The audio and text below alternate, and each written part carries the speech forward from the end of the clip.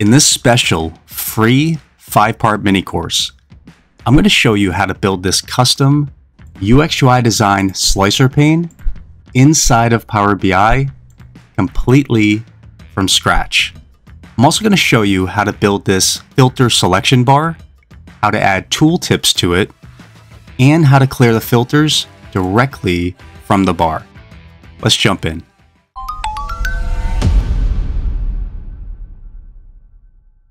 Now for this free mini course, I've included this blank demo report page so you can follow along with me step by step. Simply click the link in the description of this video to go download this file. I've also included the measures that we're going to be using for this tutorial.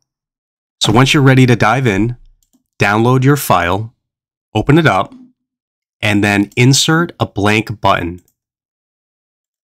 Let's drag the button right over here and open up Format Button, General, Properties. We're going to make the height 40 and the width 135. Open up the padding, make sure it's 0 pixels all the way around. Next, switch over to Button Settings, Shape. Under the default state, we're going to change the shape to a pill. We'll open up Style. Under the default setting, we're going to turn Text on and type the word Filters. We're going to make the font Sago UI semi-bold, 11 in size. We're going to change the color to white. For the horizontal alignment, we're going to left align. The left side padding, we're going to change it to 30. And then we'll change the rest to 0.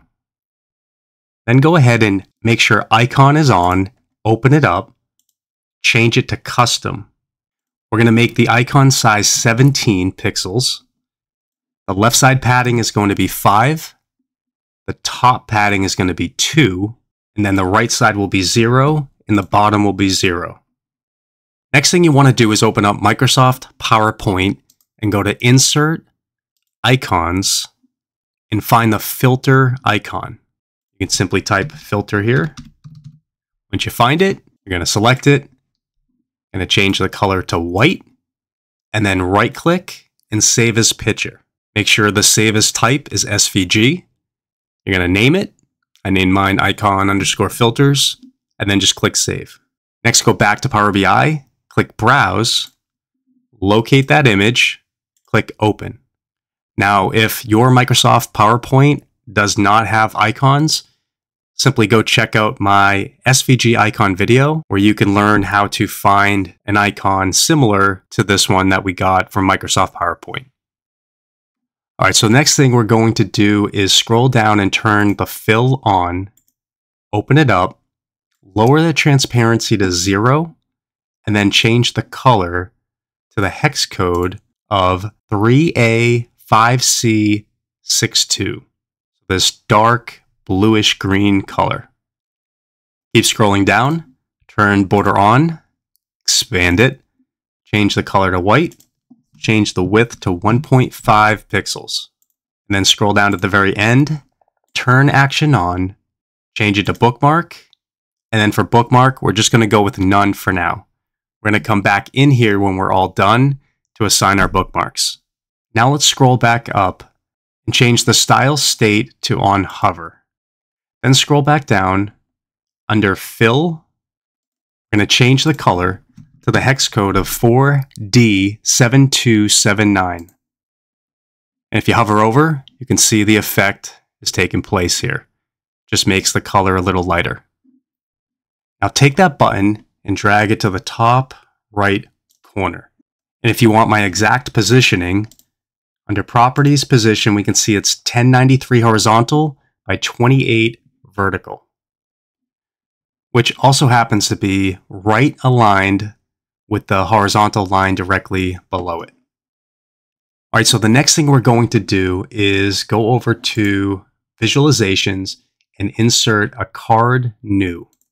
Let's go to Data, Measures, and we're going to look for the measure called Filter Info Active Count. Let's go to Format Your Visual, General Properties. We're going to change the height to 24. We're going to change the width to 30. I'm going to drag it manually right over here inside of our button. I'm going to zoom in a little bit. And I'm going to make the horizontal 1181. And the vertical looks good there at 36. I'll zoom back out to 100%. Click on that, card new. Let's open up padding. And we're going to zero the padding on all four sides. Let's scroll down and open up effects. We're going to turn visual border on. Open it up.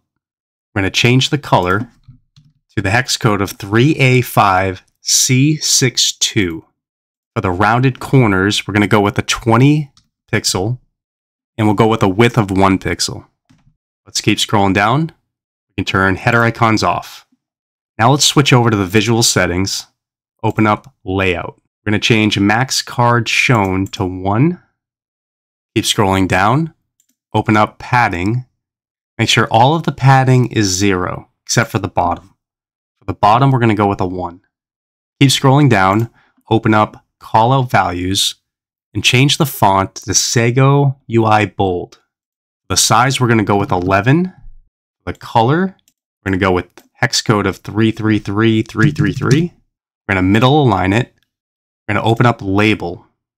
Space between label, we're going to change to a 0. And then we're going to go back up and turn label off.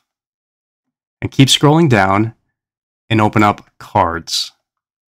We're going to change the padding to custom. And then we're going to zero the padding out on all four sides. Keep scrolling down and turn background off and border off. Zoom in real quick and take a look. All right, I think that looks really good, so we'll go back to 100%. This leads to my Pro UX UI tip number 1, provide feedback. We can see here in this completed working model that when we select filters from the slicer pane, our filter button here at the top will show the number of filters that we have applied. So this helps our users understand the context of the data at a glance, as we're providing instant clarity. So let's break down this measure real quick to see how it's working. If we look here, we can see the first step is to create this virtual table. In the virtual table, we have 2 columns. The first column will contain these defined text labels, and then the second column will contain true or false, depending on if these particular fields related to these text labels is filtered or not. And the last step is to check to see if is filtered is true or false. If it's true, then it's going to return a 1. If it's false, it's going to return a 0. We use SUMX to sum up that column. Now, if you look closely here, we can see that it says value 2, which can be a little confusing. So let me show you what this virtual table looks like as an actual table. It names the headers as value 1 and value 2. So when we reference value 2, we're referencing the second column, which would be the is filtered check. And this third column I just temporarily added here to show you visually what we're doing here. Essentially, it's just looking over at value 2 to see if it's true or false. And if it's true, it's going to add a 1 here. Again, that's sum x that we have in our measure. We'll sum up that column. All right, so now it's time to start building our slicer pane, which leads me to my Pro UX UI tip number 2. Sketch out your designs. Sketching out your designs, also known as wireframing in advance, is going to help you establish a clear plan by defining consistent spacing, alignment, and layout, all before building in Power BI. This is going to ensure your design is intentional right from the start. This is also going to save you time from having to go back and forth performing trial and error. So it's always a smart decision to wireframe prior to just jumping right in and building. All right, so let's go ahead and open up PowerPoint. Once you open it up, go to Insert, Shape, and select Rounded Rectangle. We're going to make the rectangle 600 pixels for the height, so type 600 px, and then for the width, you're going to type 395 px, and then click Enter. On the top left corner, you're going to see a yellow circle. You're going to left click and hold, Drag it all the way to the left, and then slowly drag it in a little bit to the right. We're just trying to round the borders there a little bit. Now, while you have the shape selected, go to Shape Outline, More Outline Colors, and we'll change the hex code to D9, D9, D9, and then click OK. Let's go to Shape Fill and select Gradient. I'm going to go with this top right to bottom left selection. Now let's right click on the shape, click Format Shape, open up Fill, and you're going to see these 3 stops. Now you're not going to adjust the stops, we're just going to change the color. So the first one is going to be white, the second one is going to be white, and then the third one, we're going to go with a hex code of F2, F2, F2. Now let's go ahead and select the shape and go to Shape Effects, Shadow. I'm going to go with this bottom left offset shadow. And then under Format Shape and Effects, I'm going to open up Shadow, and I'm going to change the transparency to 80%. I'm going to change the blur to 6 points, and I'm going to change the distance to 10. Next, we're going to right click on our shape and click Save as Picture.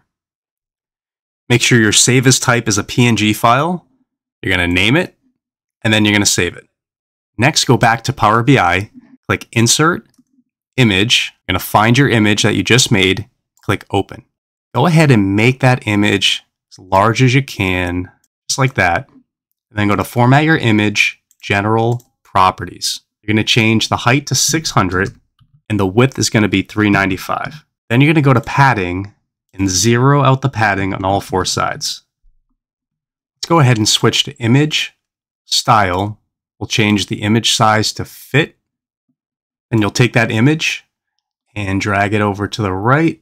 Hold Control, select a line right above it, and you'll go to Format, Align to the right. Click out. And that leads me to my Pro UX UI tip number 3. Use shapes first in Power BI. Now, if you're trying to build a slicer pane from scratch, I would suggest just simply inserting a shape and then start to place your slicers on the shape from there, because it's easier to change the size of the shape, all depending on the number of slicers you need to put on it in the particular order and placement that they need to be. Now, once you have the right size, you can then recreate that shape in PowerPoint if you'd like. Now, you don't need to create your background shapes in PowerPoint for your slicer panes. I just choose to do it because it gives you a little extra flexibility. For example, if we wanted to add a subtle gradient like we did right here. If you don't care about that, you can do this background right inside of Power BI. I'll show you how to do it here real quick.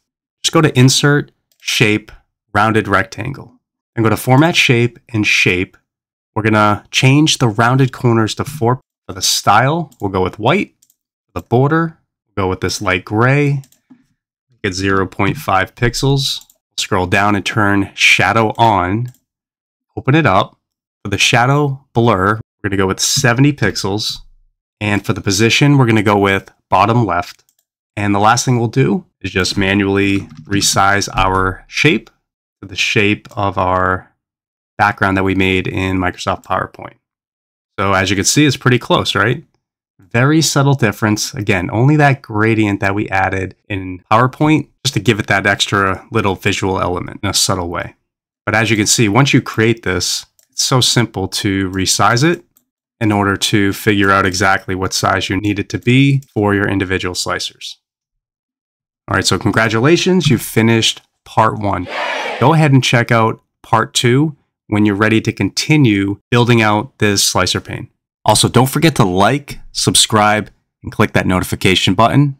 And once you finish this free mini course, if you're looking to take your Power BI design skills to the next level, feel free to check out my 14-day self-paced premium Power BI UX UI design course. There's a link in the channel description shown here.